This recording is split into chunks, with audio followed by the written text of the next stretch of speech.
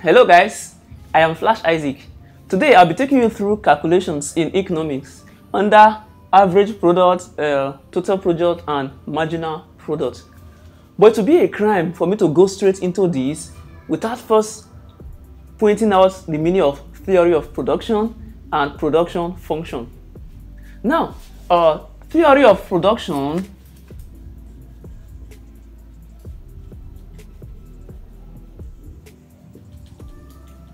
is what helps firms determine how much of which resources they need to produce or to get a particular product.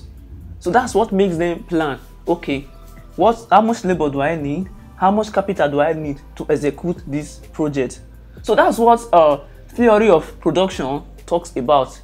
And production function, the firms realize that there is actually a particular input that will give you a particular output. Production function relates output to input. So this is what it relates. Like Q is equals a function of, let's say, S1, S2. This implies that output is a function of input. So as output increases, input should also increase. And as input decreases, output should decrease. And now, what is the input? The input in production are the factors. So most time they are labor or capital. This implies that the output in the production is a function of labor, and output is also a function of capital. So that's production function. Now AP, TP and NP, total product. TP is simply the total product or the total output gotten after employing all factors of production. So you've used all your resources to produce. So this is the output, that's the total product. While our average product, AP,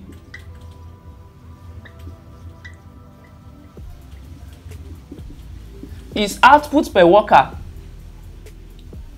total product over labor or over capital.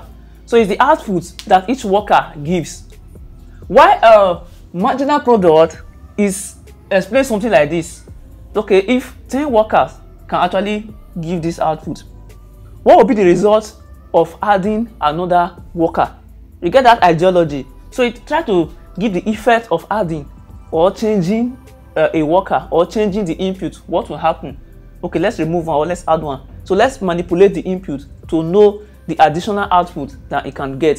So that's what a marginal product talks about. That's MP, marginal. So MP, so it's equals change in AP over change in L. So you have to vary all these factors of production to see what the result will be.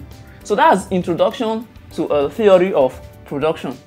Now we have these formulas. So let's solve questions under theory of production, common economics questions.